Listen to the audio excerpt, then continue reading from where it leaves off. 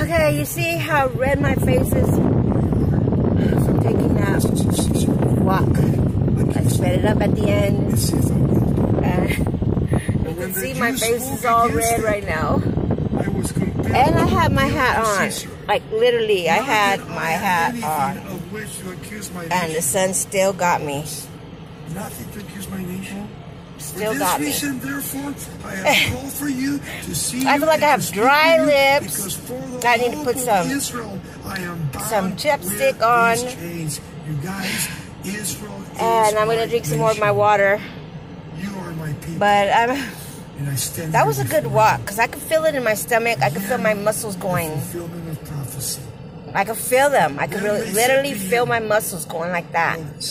But I want to be healthy for my surgery. I don't want to be weak. I want to be strong for the surgery. I have a lot of things on my mind lately. I feel like I'm getting anxieties thinking about the surgery. I know my son says it's a good thing. Yes, it's a good thing.